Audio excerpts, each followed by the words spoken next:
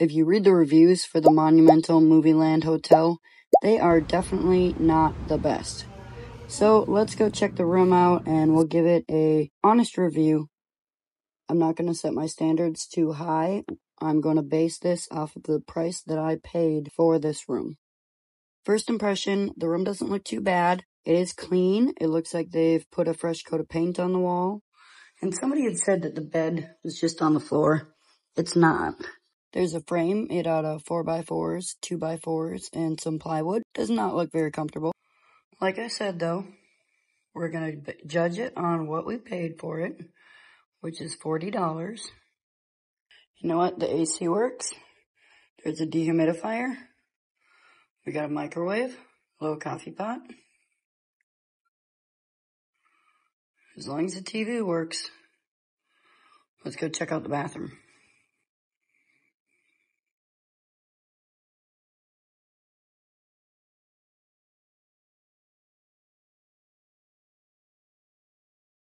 Hair dryer.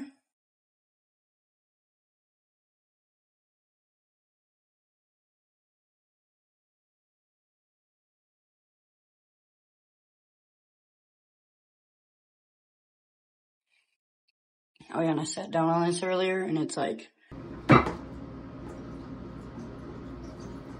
I can wiggle the whole toilet. Here's a shower. Alright, somebody said the shower pressure isn't good, so let's check it.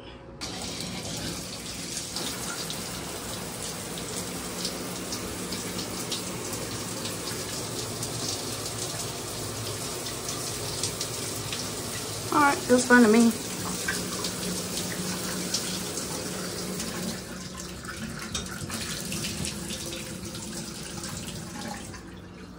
Here's the back of the door. Could have cleaned up a little bit, but this though. Look at, I pulled this off of the wall here. Like,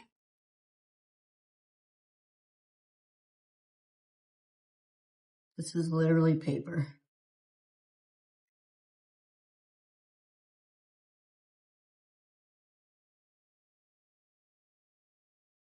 What the hell? This was definitely not a professional job. And we have towels. Somebody had said they didn't have towels before. So towels, check. Hot water, check. Pressure for the shower, check.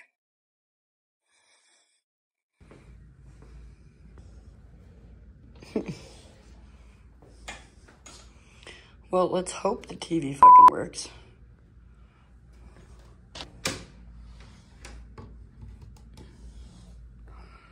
There is no controller, so.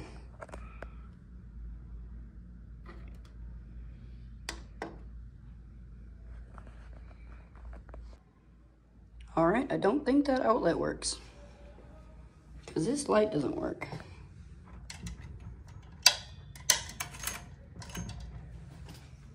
So let's try the other one.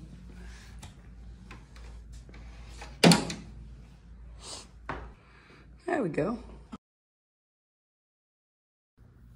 There are some very poor patch jobs around the room. All right, let's check out this bed. So, you know, like, when you feel it, it feels nice and soft. But when you go to sit down, there's not a lot of spring there. This looks way more than what it actually is. Last but not least, let's check out the view.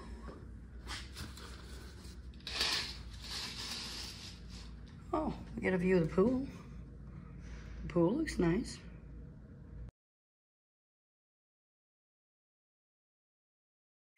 Always double check your door. All throughout the hotel, there are photos of famous actors and movie posters. There is a very young Bruce Willis and Kurt Russell. I believe that photo is from Backdraft. And Tom Selleck. This is showing some of the poor maintenance on the hotel. As you can tell, it gets very loud in the hallways, and you can hear all of that in your room as well. It stinks like weed in here. I mean, I personally don't have a problem with it, but you have kids and stuff, or you don't want to smell weed. I was very impressed with the pool. There's a little smoking area near the pool. There is, however, this very dilapidated cabana area. I'm not sure what it used to be.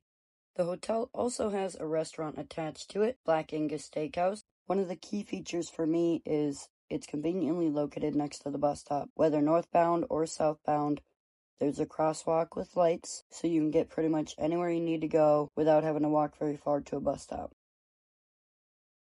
Yep, so the motel is right there. There's a Waffle House, a Subway next to it.